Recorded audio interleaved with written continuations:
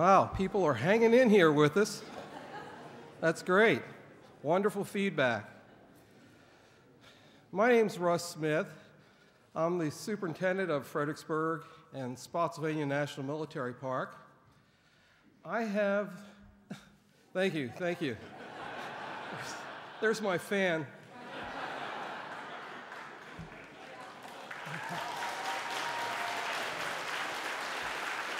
Thanks, Bob.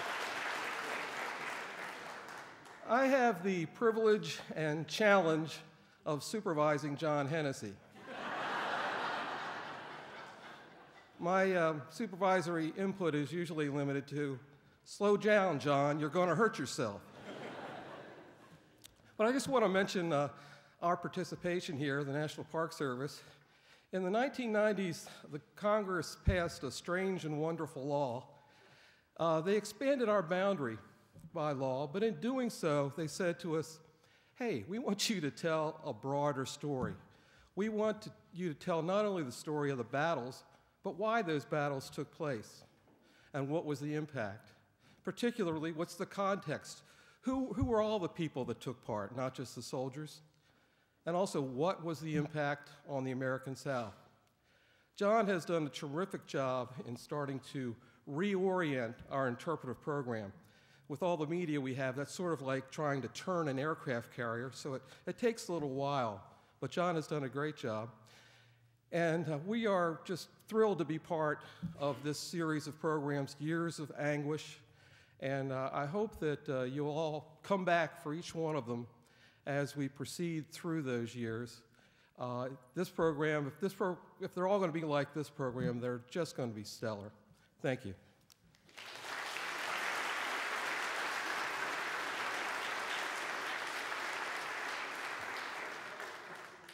Thanks, Russ. Dr. William Freehling is up next with Virginia's struggle with secession.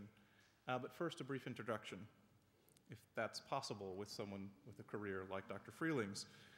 In 2007, the Oxford University Press published the second and concluding volume of Professor William W. Freehling's Road to Disunion, subtitled Secessionists Triumphant, 1854 to 1861. That won many awards. It became a main selection of the History Book Club, a Washington Post Notable Book of the Year, a New York Times Sunday Book Review Editor's Choice, and winner of the Hodges Prize in Southern Studies. The first volume of that series of Road to Disunion, subtitled Secessionist at Bay, begins in 1776 and moves forward to 1854. That was published in 1990. It was also a History Book Club main selection. It was the winner of the Owsley Prize in Southern History. Then, together with The South versus the South, how Southern Anti-Confederates Shaped the Course of the Civil War, appearing in 2002 and winner of the Jefferson Davis Prize, The Road to Disunion reinterprets the causes of the Civil War and of Confederate defeat. These books, researched on a Guggenheim Foundation Fellowship, bring to climax a lifetime's work on the Old South, begun some 40 years ago with the publication of A Prelude to War, the Nullification Controversy in South Carolina, itself the winner of the Nevins and Bancroft Prizes. Not bad, huh? Professor Freehling grew up in Chicago, received his magna cum laude AB degree and Phi Beta Kappa from Harvard College, where he wrote his honors thesis under public intellectual and historian Arthur Schlesinger Jr., and his MA and PhD from the University of California, Berkeley, where he wrote his PhD thesis under famed historian Kenneth Stamp. So he comes from good lineage. He's taught at Berkeley and at Harvard and held full professorships at Michigan and Johns Hopkins. In fact, he left Hopkins just a few years before I arrived there for graduate school, much to my disappointment. But his name was still spoken of fondly by former colleagues, and his books were, of course, required reading. He moved on to endowed chairs at SUNY Buffalo and at Kentucky. He is now retired from a university career that brought him as many honors for teaching as for books, something we're going to see in evidence here today. Freehling currently writes full-time at the Virginia Foundation for the Humanities as a permanent senior fellow, where his current projects include a book of essays on the Civil War and a reinterpretation of Abraham Lincoln. He and his wife Allison, also an American history author, live in Charlottesville, close to their 2 adult children, both journalists, one of whom readers of the Freelance Star should be well familiar with. Dr. Freehling's most recent book is the wonderful Showdown in Virginia, the 1861 Convention and the Fate of the Union, a history of the convention co-edited with Craig Simpson. In addition to picking up the book, I recommend checking out the companion website, showdowninvirginia.com. His talk today is entitled, How Virginia Finally Ended Its Interminable Procrastination. Please join me in welcoming Dr. Freehling.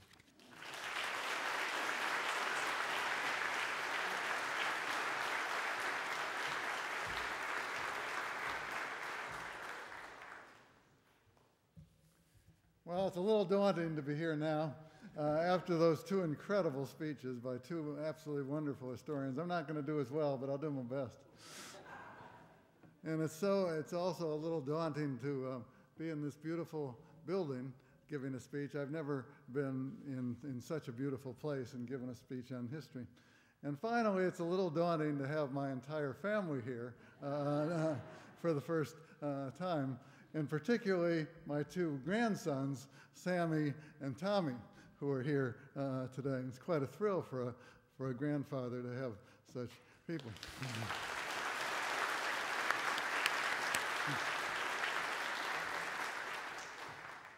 I've never known quite why, but they don't call me Grandpa. They don't call me Grandfather. They don't call me Grandy. They call me Muck. All I can do today is hope that you don't call me Muck after I get done.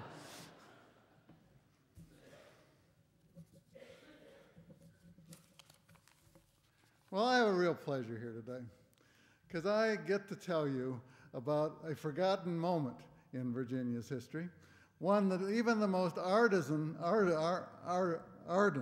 fans of Virginia history know little about. You know that there are certain other really great moments in Virginia history.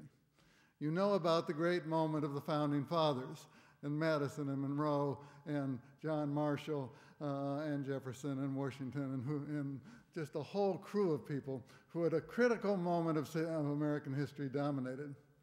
You know all about Robert E. Lee, who at a critical moment of history dominated.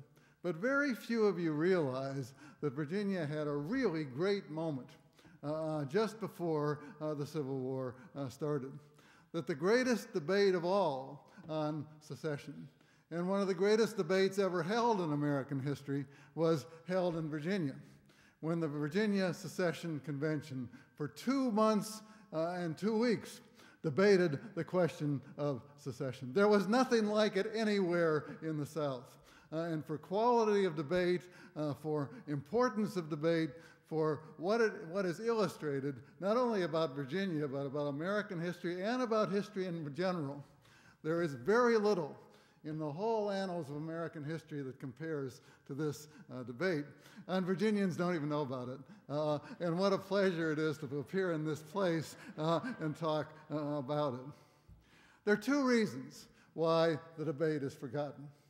The first reason is the only place it has been recorded is in George Reese's marvelous 1965 edition of the debates in the Virginia Secession Convention.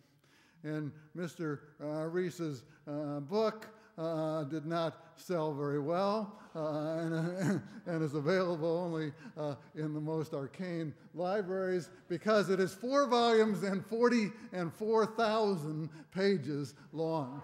4,000 pages long, which indicates a bit of the length of the Secession Convention and indicates a bit of why you haven't heard of it.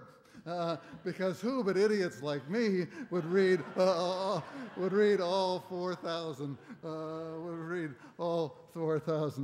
pages?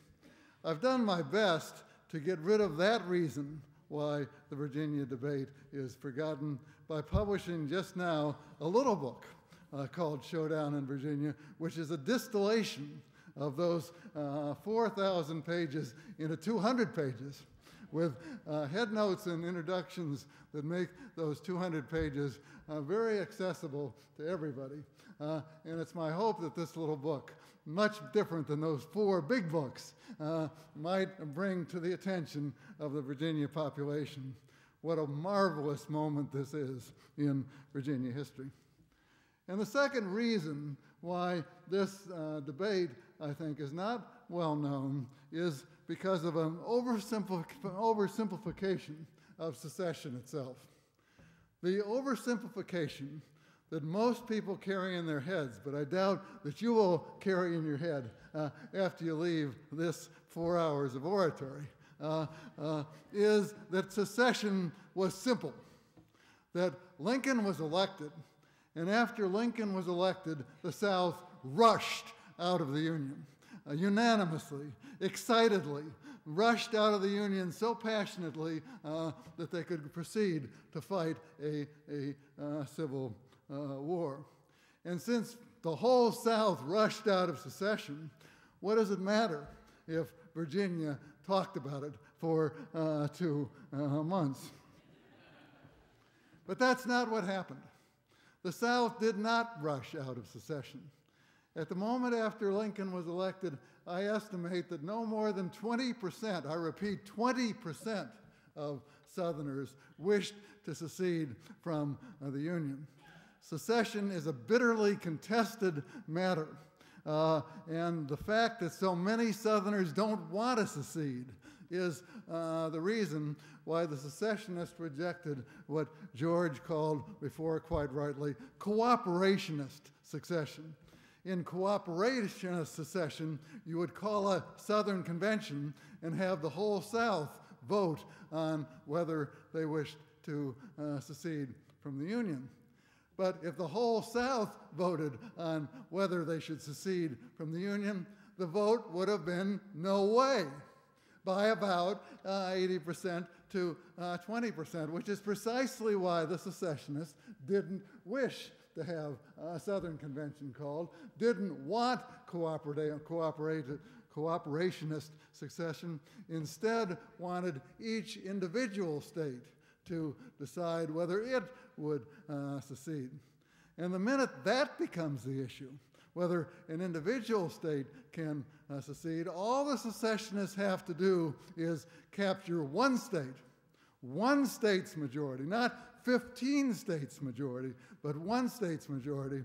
And after they've captured one state's majority, they're in business. And they got to be more and more in business. And that's the way secession developed, with first South Carolina seceding, that putting pressure on other lower South states to secede, so that by February 1st, 1861, 7 Southern states were out of the Union. The 7 Deep South states, the 7 states with most slaves, were out of the Union.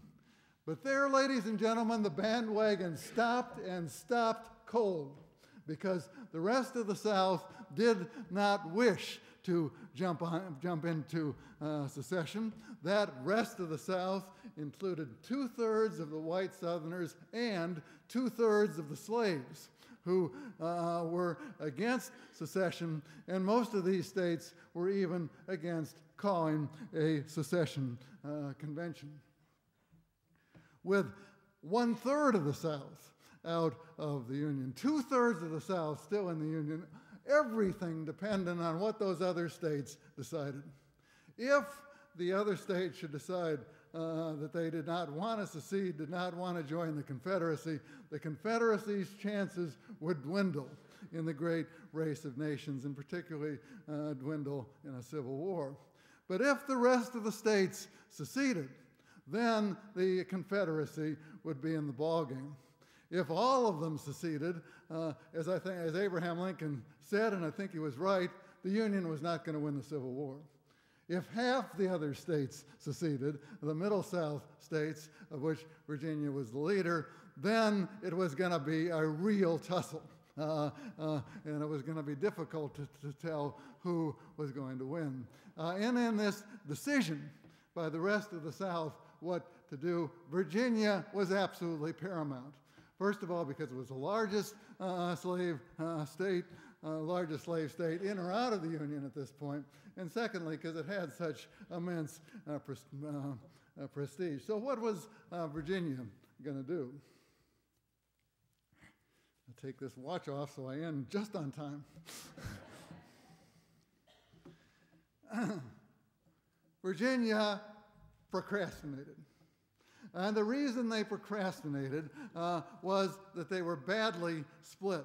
And the first great importance of the Virginia Secession Convention and Virginia's decision is that Virginia is split exactly the way the rest of the South is split. And so if you study the splits in Virginia, you're also studying the splits in the South. There's one section of Virginia, like the lower South, that is very densely enslaved, the so-called Tidewater and Piedmont of eastern Virginia.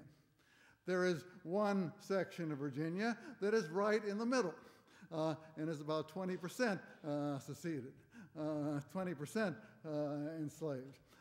And that, of course, is the great and beautiful valley of Virginia, which is in the middle, just like the Middle South is in the middle between the lower South and the border South.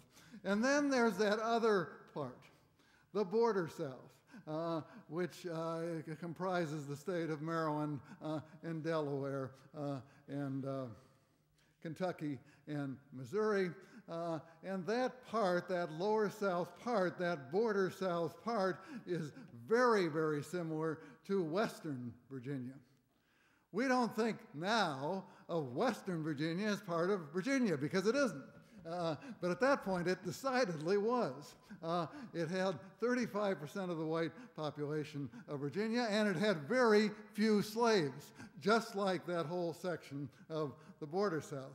Virginia can't make up its mind between these various geographic sections, pulling in various directions from a very lightly enslaved area to a very deeply enslaved area, and neither can the South. So as you study the Virginia debate, you're studying the Southern debate, which gives all this subject even greater importance. And Virginians really did not want to have to decide this one, and did not really have the capacity to decide very decisively for a very long time, which is why Virginia procrastinated. And the state legislature finally gets around to electing delegates to the secession convention on February 4th. This is after an awful lot of history has passed by, when the whole lower South is out of the Union. And at the very moment when the Virginia voters are trying to decide about secession, the Confederacy, the lower South Confederacy, is meeting to establish its constitution. That's how much Virginia has procrastinated about this decision. But on February 4th, the voters go to the polls, and you've seen one great debate which took place on February 4th. Now, on February 4th, the legislature asked the voters to decide two things. One thing, to elect their delegates to the secession convention. But if you forget everything else I say for the next 20 minutes, you got to remember this. The other thing the voters had to decide was, is it enough for the secession convention to secede? If the secession convention decides to secede, is Virginia out of the Union? Or on the contrary, after the Virginia convention decides, do the people have to decide in a popular referendum? The Virginia people vote on February 4th that the people must also decide to secede. For secession to be legitimate, it is not enough for just the convention to decide, but the people must also decide. This notion of popular referendum is, of course, very popular with the Unionists, because it gives them a second chance if they lose in the secession convention. Very unpopular with the secessionists, who think Virginia has dilly-dallied quite long enough, thank you, and want a decision to be made by the convention, and that decision to be it. As will not surprise you, it's the Western Virginians who push the popular referendum idea to completion. On February 13th, the elected convention meets in Richmond. There are many issues, but I think one issue that needs to be talked about today, because it probably hasn't been talked about enough up until now today, is the issue about blacks and the way the blacks influenced that issue. Blacks do not, of course, appear in the convention any more than women, white women, appear in the convention. Only white men allowed in this convention. But blacks are there as much as if they're implicitly there. And they're implicitly there because in the last 30 years, before the secession convention, ever since Nat Turner's convention, the Virginians and blacks had resisted slavery not by revolution, but by running away. Running away was the great instrument that the Virginia slaves tried to use to liberate themselves. And in the process of running away, they became a voice in the national scene because the fugitive slave controversy arose. There would have been no fugitive slave controversy without fugitive slaves. It's as if blacks created that issue. You see that same kind of influence, implicit influence, in the Virginia Convention. For one of the great issues that these delegates debate is, will secession help or hinder our effort to recapture our fugitive slaves? The Unionists argue, it is, as they argue about everything, it is madness to secede because if we secede, the national fugitive slave laws will no longer help us capture our slaves. The national government returning our slaves is one of our great bulwarks. And the more we don't have a national government, the more we are antagonizing the Yankees, the easier it's going to be for the fugitive slaves to run away. The secessionists argue, on the contrary, that no, the best way to stop the fugitive slaves is to secede, because if we secede, we'll get away from those goddamn Yankees, and once we're away from those Yankees, they won't care anymore about us, and they don't care about blacks in the first place, so that there will be no Yankee help to fugitive slaves. And these two sides go at each other and at each other on this point. And my point is, the point that's got to be emphasized is, without the blacks' implicit contribution of running away, you never would have had the debate take this form. No blacks in the convention, but you know they're there the minute you read the white men debating how they're going to stop the fugitive slaves from running away. In the great debate on many, many other issues, the Unionists take a series of points that I personally think are brilliant. And like George, if I was a slaveholder, and a slaveholder in Virginia, I am sure I would have been a Unionist, because from my perspective, the Unionists win the debate, which is fascinating in itself. Because if you think of secession as inevitable and something that's obviously going to happen, what in the world is happening with the Unionists developing such a powerful argument? Here's our argument.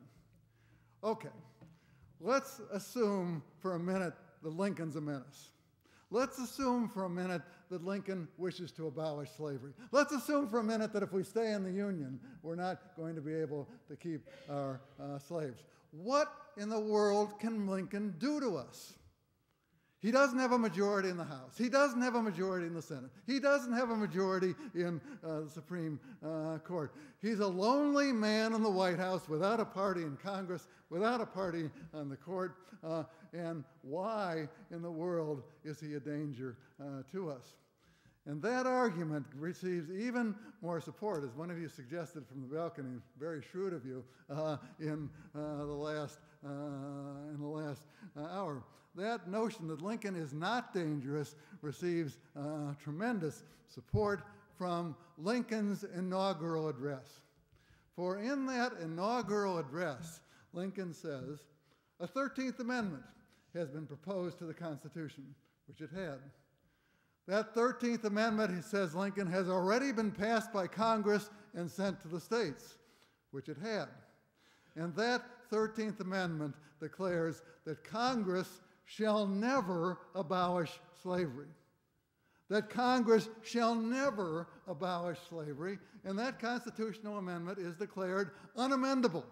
You cannot amend that Constitution. By the way, whenever I teach Civil War classes, I just have a field day turning to my class and saying, look, if the South had not seceded and this 13th Amendment would have been passed, how long would it have been that slavery would have lasted in America with this incredible constitutional bulwark? And we have some great debates about that, and I wish I could stop right now and listen to you guys debate that. But it's a great point that the Unionists made. By the way, Lincoln says, I not only endorse this idea, I am delighted that this constitutional amendment is irrevocable. His word, irrevocable.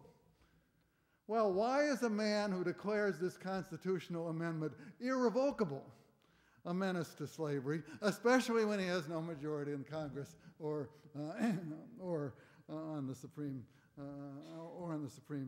Court? And asked the Unionists, how could we most easily abolish slavery in the Union?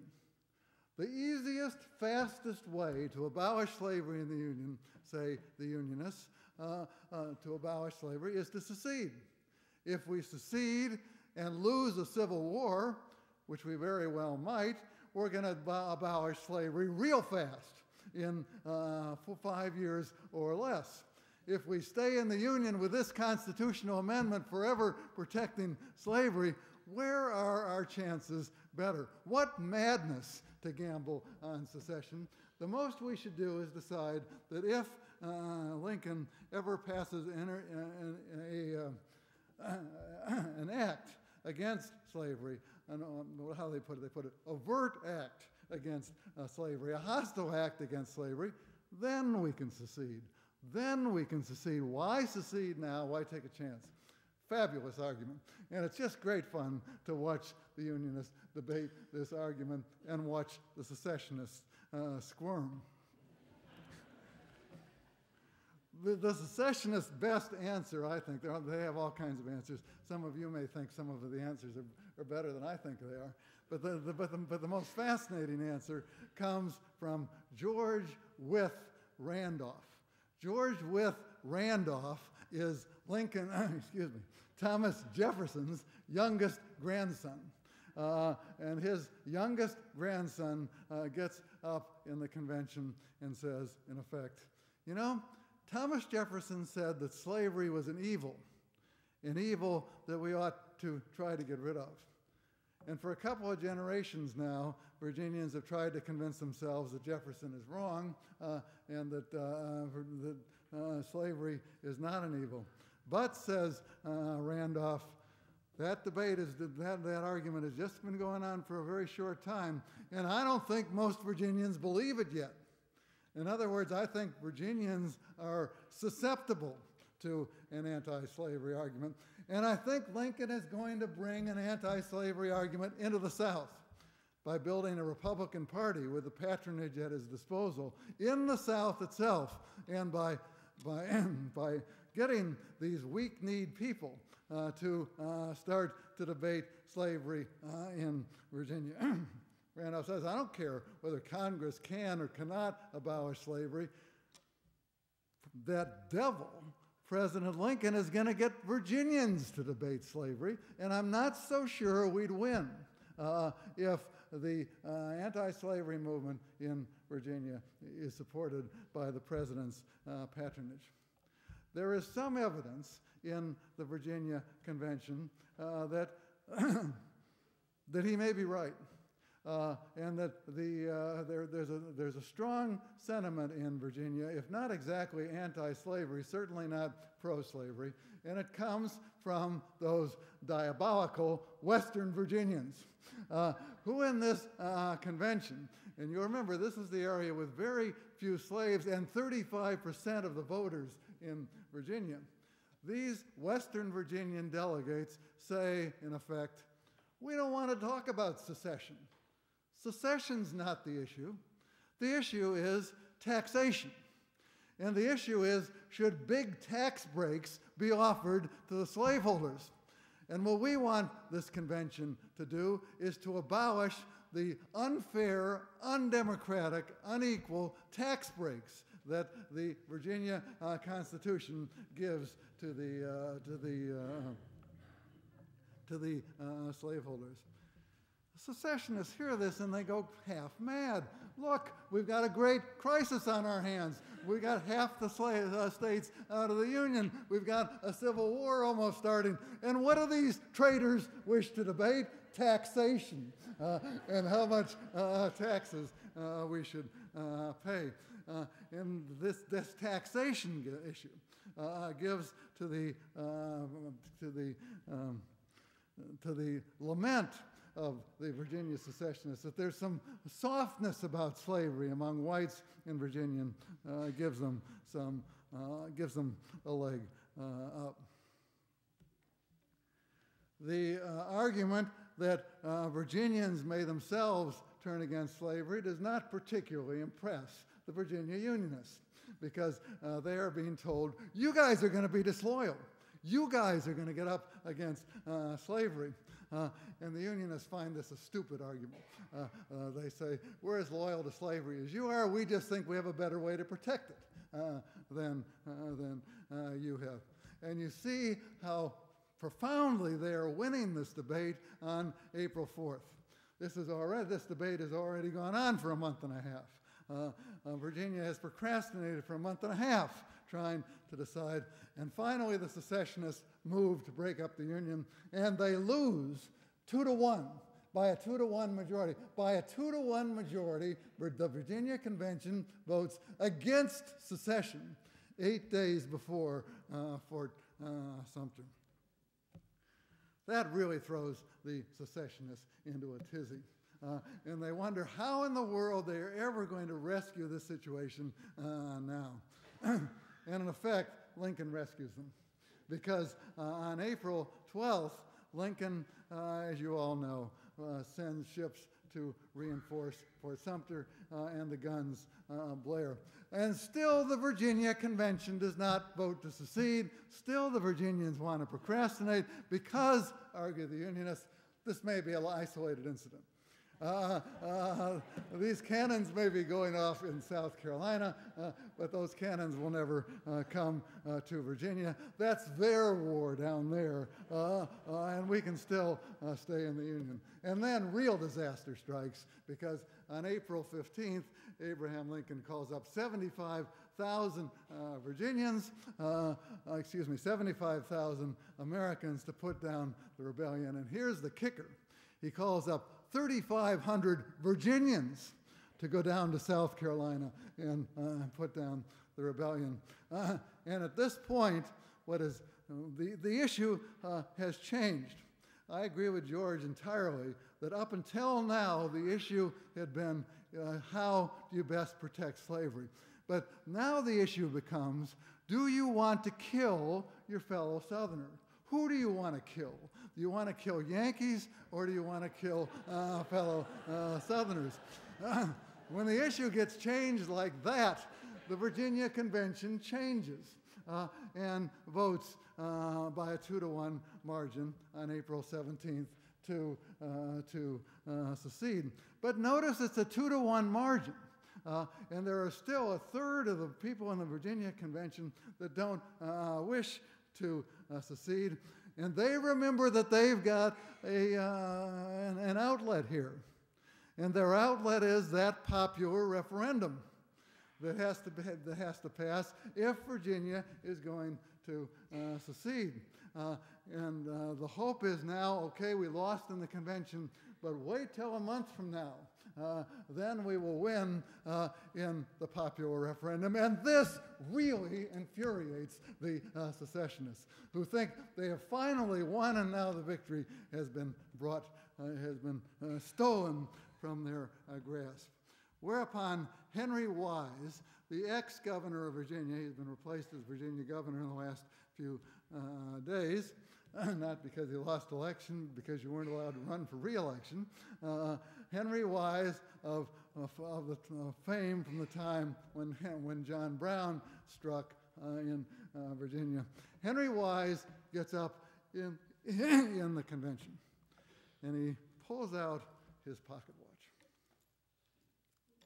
snaps it open, and says, "At this hour, by my orders, the Virginia militia has been ordered to seize the Harper's Ferry Arsenal and to seize the Gosport Naval Yard.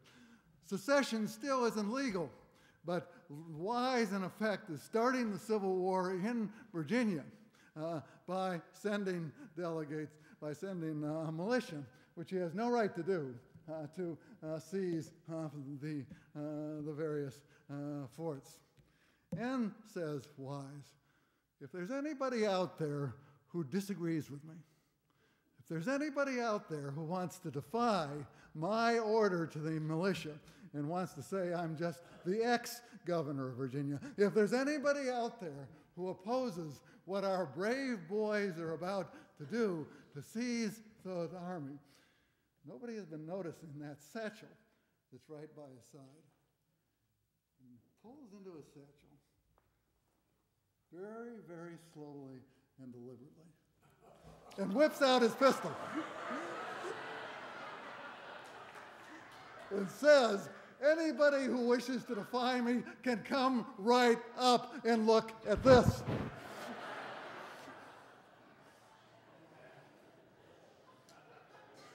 Now that still does not silence all the Unionists who think they've been had, who think that they're now going to have to fight an election under the gun that they were hoping to win on May 23rd, and instead they wish to debate whether Wise had any right to do that, and whether physical force can be used like this to stop a legitimate election.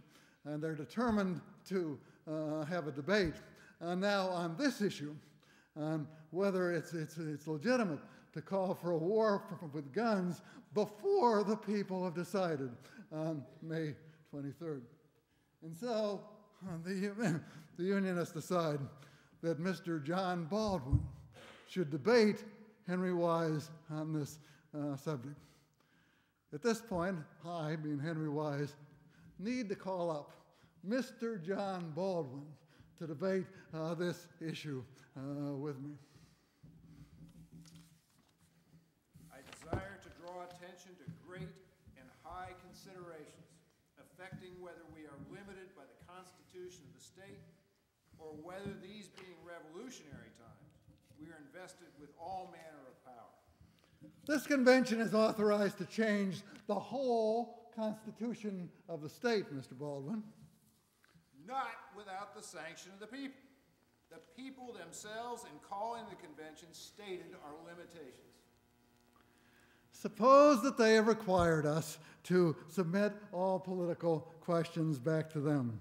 Is there any man here, when the car of war is rushing over the people, crushing them under its wheels, when the whole frontier, when the edge of every bay and estuary is endangered by invasion, is there any man here, will you tell me, sir, whether the welfare of the people does not require us to take the responsibility of doing whatever we can do for their defense between now and the election of May? Sir, the safety of the people justifies the overriding, for the time at least, of acts, of statutes, and even the Constitution itself. Not under our system. Under our system, civil war attacks the safety of all, the very viability of the state, the happiness of the people, the Constitution itself.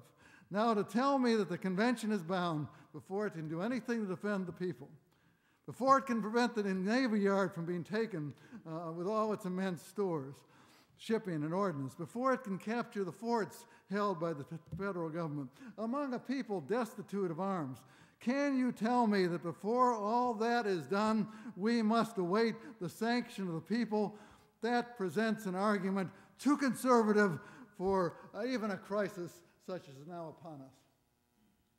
The general informs us that the welfare of the people is a sort of higher law known in free government. I deny it. I deny that we have any higher law under our system of government than the Constitution. I deny that there can be any welfare of the people in violation of fundamental constitutional principles. The gentleman seems to think that in revolutionary times, the principles of free government are all to be forgotten. It seems to me if there ever was a time to appeal to the great cardinal principles of constitutional power, it is a time like this. This convention, like the people themselves, are under obligations to observe the Constitution of the state until it is lawfully changed. It cannot be lawfully changed until it is submitted to the people and ratified by them. The argument of the gentleman and his principles be correct. We, the conservatives, or the conservators of the people, can do nothing between now and May. Let the people say instead, our Constitution, our convention has advised us to secede. In order to defend ourselves, we need to take the arms necessary to defend ourselves. So we will take the forts that now threaten our lives and liberties. We will take the Navy Yard that holds all the ship timber, the best in the United States. If we will take the Navy Yard now, we will have plenty of arms and ammunition. If we do not take it, when we vote to secede, we will have no ships, no ordnance, no powder. The argument of the gentleman is that we are to do nothing, to let the powder go, let the Navy Yard go, let the arms at Harper's Ferry go, and all this because of a mere sticking point between Tweedledee and Tweedledum.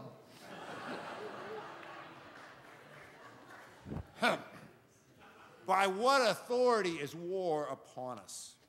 Who has declared war? The President of the United States, it is true, has threatened a war against the Confederate States, but it is not yet our war until we adopt it.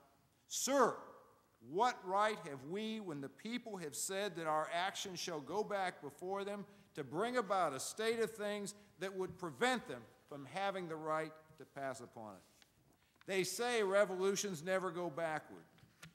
And if we start without regard to the proper limitations of power, we are in danger of emerging from this revolution anything but a free people. It may be that we will make this war at a disadvantage. The constitutional law may be unfavorable to success, but I would rather go into a war with all the disadvantages resulting from constitutional power than to throw off the reserves necessary for the safety of the people. I never can consent to leave the principle of constitutional authority, of limited government, and of representative responsibility and restraint to launch out upon any principle so vague, so ominous of evil as the principle of the welfare of the people. In the name of my constituency, in the name of constitutional law, in the name of constitutional liberty, in the name of representative responsibility, I protest against this act.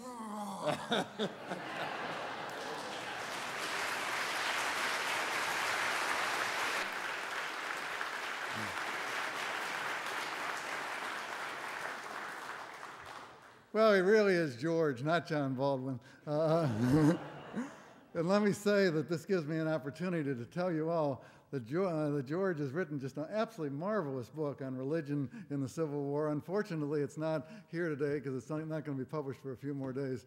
But it is, I think, the best book he's ever written, which is Saying a Mouthful. And it's a book that all of you need to watch when it does come out. So this is the finale of the convention. And after this finale, and after war in effect has started in Virginia, everything changes. And everything changes always when there's war, because now the people of Virginia are not voting whether it's wise to secede. They're not voting whether slavery is an issue. They're voting who they want to kill. They're voting whether they wish to kill Yankees or kill fellow Southerners.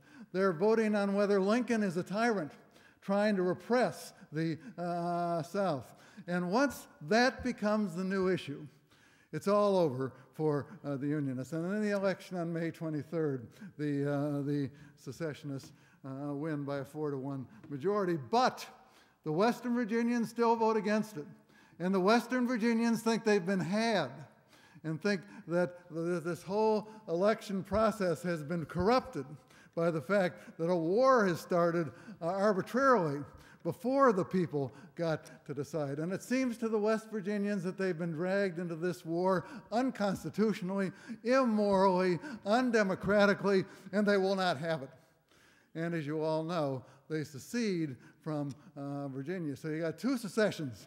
The secession of Virginia from the Union and the secession of West Virginia from Virginia. And that second secession is very important because it's again emblematic of the South. The part of the South that is like West Virginia is the border South, is Maryland and Missouri and Kentucky and Delaware. And that part of the South with 1/3 of the Southerners in it and half the Southern arms in it never does secede. And they support the Union side in the Civil War. And it is my judgment that they contribute mightily to the ultimate victory of the Union by not seceding and by pouring most of their wealth and treasure into the Union ranks. So look at all you learn from this debate, this 2 months of debate in the Virginia Secession Convention. You learn a tremendous amount about how secession came and how the war came. You learn a tremendous amount about how divided the South is and how those divisions help the South lose the Civil War. And you learn in an even broader context about bigger issues. And the great historical debates have to be about those bigger issues. It's not enough to be a great debate, in my judgment, if it's just how do we find out about secession and how do we find out about Civil War. This debate marvelously illuminates that American division between military necessity and democratic liberties, a debate which is still with us today, and this is the first great airing of that debate. And you also learn in a universal way about procrastination. The procrastinator can often win, but when the chips are down in a real crisis, the person who knows what they want is willing to do whatever he has to do it, and is willing to push other people towards him, even if it is under the gun. It has a tremendous advantage over the procrastinator. One of the really shrewd questions today was, how did Yancey ever get to the top when he was just an outsider? And George's answer was exactly right. You get to the top when you're an outsider, when the moment is right and you seize the moment. Yancey seized the moment. South Carolina seized the moment. Henry Wise seized the moment. The Virginia procrastinators did not seize the moment, and that's the way it all came out. And with such broad importance, such illumination of much broader themes than secession and Civil War, Virginia's forgotten moment must be forgotten no longer. Thank you.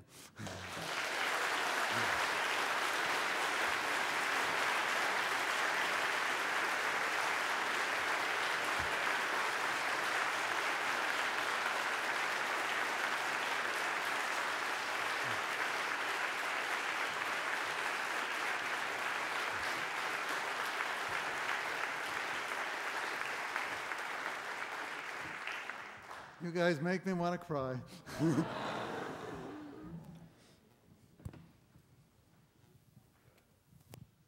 Hi, Bill. That was a superb lecture, and I want to say to you all, as a former graduate and undergraduate student of Bill at Johns Hopkins, you did not dare procrastinate to Professor Freehling when you had to turn a paper in on time. Bill, I would just add, don't you think that the secessionists were right about one thing in the Virginia Convention? A lot of the West Virginia leaders, especially a Methodist minister and one of the two U.S. Senators, Waitman Willie, and his friend Reverend Dolliver, whose son later became one of the few U.S. senators in turn-of-the-century America to stick up for black people. There was an abolitionist conspiracy of sorts among the Western Virginians, especially these Methodist ministers, don't you think? Oh, I do think so. I do think that there's some, that, ladies and gentlemen, was Christopher Gray, an ex-student of mine at Johns Hopkins. It's not quite as great a thrill to have a wonderful ex-student come to hear you lecture as it is to have your grandchildren come. But anyway, thanks, Chris. And like a fine ex-student he was, he's right. I mean, there is a point to the argument that if Virginia had not seceded, they would have tried to develop a Republican Party in Virginia. And they would have been very successful, probably, in Western Virginia, which, by the way, is represented in the Republican Convention of 1860. And guess who the Western Virginians cast all their votes for? Abraham Lincoln for president. And that indicates the kind of thing Christopher Gray is talking about. I am not saying for a minute that it isn't possible that this could have happened. The question is, and the question throughout the thing is, which side would you have been on? What would have been more dangerous in this very dangerous times? Great to see you again, Christopher. I'm confused. You said they took a 2-to-1 vote originally before and why didn't they just go home then? Why did they wait a week and take another vote and go 2-to-1 the other way? A lot of people were asking that at the time, including Abraham Lincoln. Okay, you guys won, why don't you go home? And then the answer was, because if we go home, we're scared there's going to be a power vacuum, and somebody like Henry Wise with some goddamn pistol is going to take over the situation. If we stay in Richmond as the convention, we have a power base, and we better stick it out until this whole thing has been decided. Another, of course, marvelous question. Microphone is coming. Down here. Thank you, Doctor. Has anyone studied the area, the time of 1865? Those same people that pushed for the war, what were their feelings after the war? Well, what a great question. Another one. You know, in some ways, I think Virginians still are haunted by that decision, don't you? That's why we have so much irrational debate now. I mean, this is amazing, ladies and gentlemen. Here we are, what are we, 150 years past the Civil War, and we're still debating these things. In the North, it's sort of an academic debate. It ain't an academic debate down here.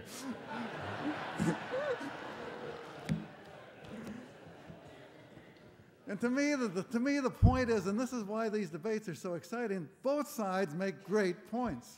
And that's what you got to have in a debate. You don't want a one-sided debate if it's going to be the case. It is perfectly possible in the year 2010 to argue that the Unionists were right. That isn't true of a lot of debates 150 years after the event. And I think you're right. And I think Christopher is right, that there's a lot of point to what the secessionists are saying. Just that I personally would have been a Unionist, because I've been scared to death of what the Yankees would do in a Civil War. Dr. Freehling, right down here. Looked everywhere but at you, sorry. Was there any consideration of a declaration of neutrality? Just Virginia won't play?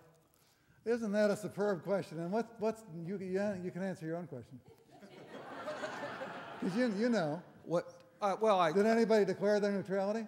I don't remember. Yeah, well, Kentucky declares their neutrality.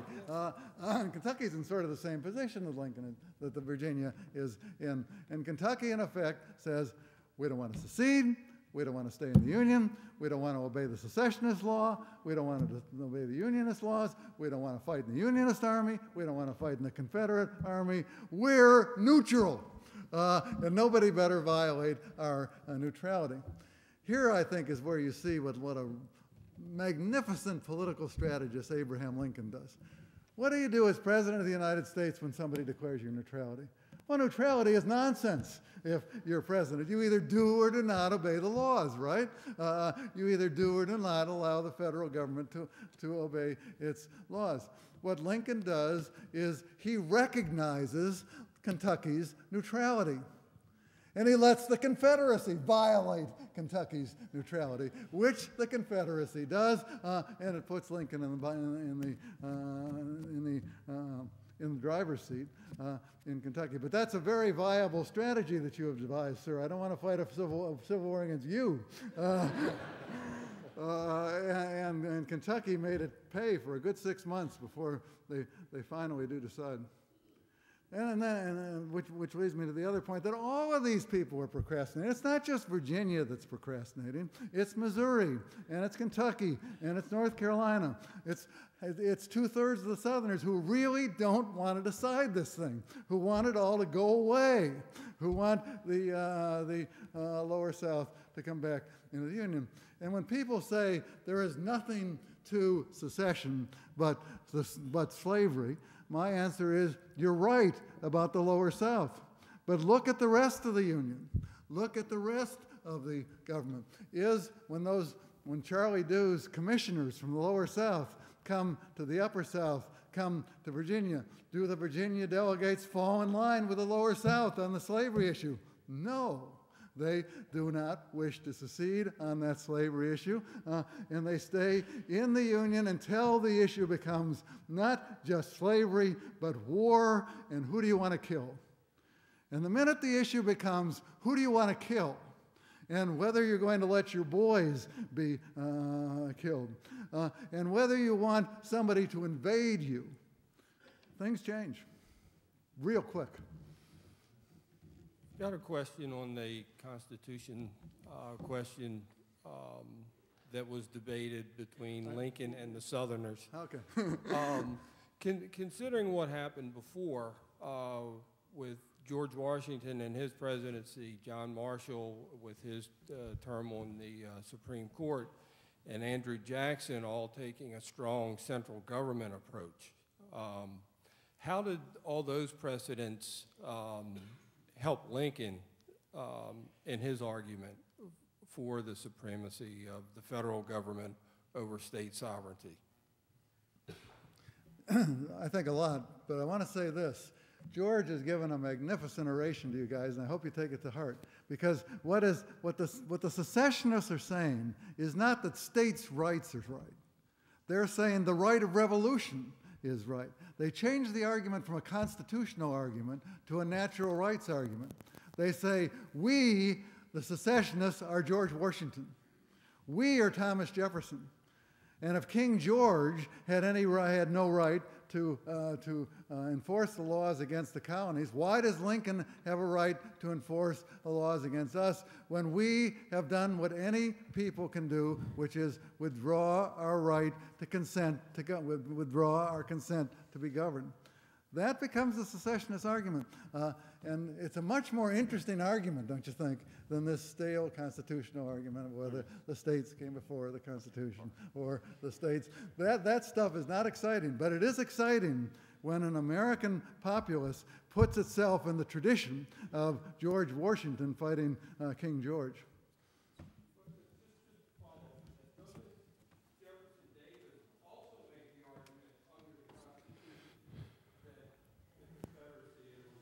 Not at this point. George is right about this again. Davis had made that argument in the 1850s. But in his inaugural address, Jefferson Davis says, our revolution, and he calls it a revolution, our revolution is right because any people have the right to withdraw their consent to be governed.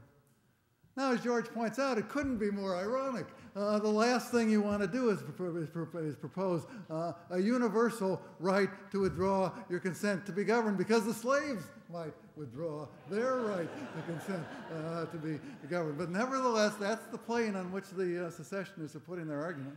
And it's a fascinating and very dangerous plane. Okay, I'm going to give you a chance to ask your question, but I want to ask George to come up because we're at the point where we can ask either of them questions, right? But as George walks up, let's give.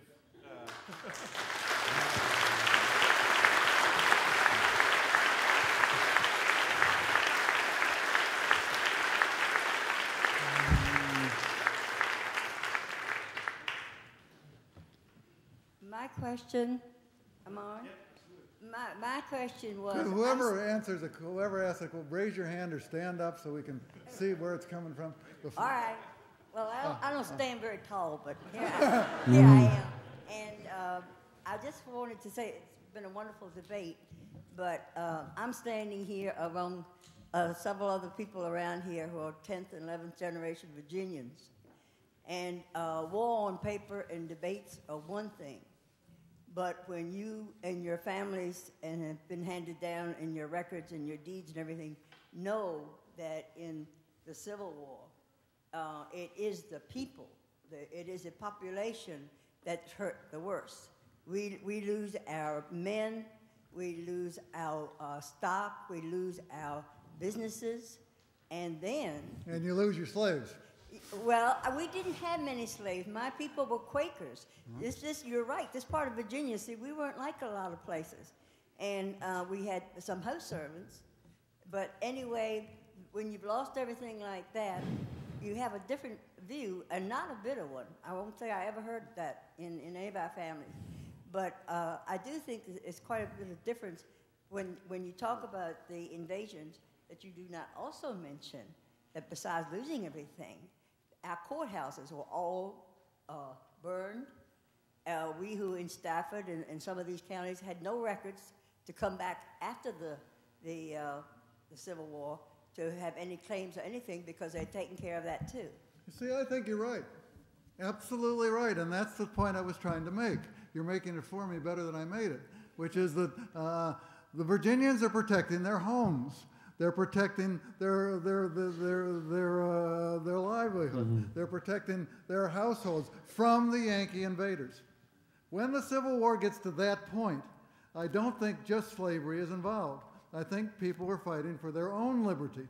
I mean, the rhetoric you keep hearing, I'm sure you've seen this too, is that Lincoln is trying to enslave us by sending an army down. And we will not be enslaved by Lincoln's army. To me, I don't know if you agree with this, slavery is absolutely the issue in the Lower South. But the minute war starts, it becomes a very different issue in a place like this. Can I say something quickly? Yeah, it was kind of nice to come here because, I had to do, I was in the IB program, and, in junior year, I remember as part of IB History of the Americas, we had to do a lot about, Civil War and stuff like that, and different, historical viewpoints on, the Civil War, and, different historical views on the Civil War, and just, causes and effects of the Civil War, and different historical views on why the North won, and a lot of, we learned a lot about Civil War and a lot about the historiography of the Civil War and stuff, but I'm just wondering, because I know, I just have two questions quickly. I'm wondering what, because I know when we were talking a lot about the causes of the Civil War and the lead up to the Civil War, I know you both have done work on it. One of the questions we were asked to discuss in our exam papers and stuff like that was at one point did the Civil War become inevitable, become an inevitable feature and become inevitable, and we learned different views. Some historians said the Civil War became inevitable after John Brown's raid. Some said it became inevitable at another point, and then also. Why don't you stop there, because that's a huge question. I'm sure George would like to answer. Thanks, Bill. Was the Civil War inevitable? Yeah. I've actually changed my mind on that subject. I used to think it was. When I was young and naive, I used to think the Civil War was inevitable. I no longer believe that. I think that the decision was made by human beings. And that's why we're here today, because of all the destructiveness that was alluded to earlier. These debates over secession had fateful consequences. It seems to me the Civil War is only inevitable after the firing on Fort Sumter and when the Upper South secedes. I think that's when because decisions were still being made. This debate that was reenacted today was still a real debate. I agree with that. I think it's becoming harder and harder to avoid war as you go along and along and along. Easier to avoid war in 1850, easier in 1854, easier in 1857. Just gets harder and harder. But I do think that there's some slight chance of avoiding war. Let me just give you two examples from my research on Abraham Lincoln that are going to be in my next book. First of all, what Lincoln tries to do is he tries to enforce the laws at Fort Pickens instead of Fort Sumter. He tries to enforce the laws in Pensacola, Florida, instead of the hotbed of secession, Charleston. and for various reasons that I'm going to have great fun describing in my book, that fails. And it fails partly because Lincoln himself doesn't watch what he's doing.